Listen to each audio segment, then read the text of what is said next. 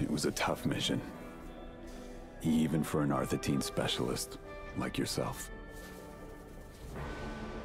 Dr. Bergstrom was using innocent people in his ghastly experiments.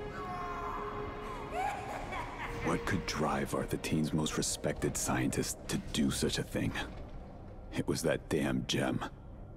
The ruby eye, they call it.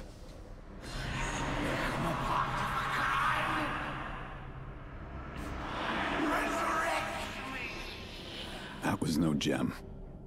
It was the eye of a particularly nasty demon. The ruby eye had the power to control minds. Our best specialists fell prey to its powers. It took Yorn and me. Take the ruby eye!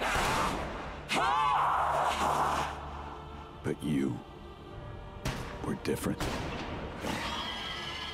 You overcame the temptations of the ruby eye and fought the demons trying to resurrect Akan.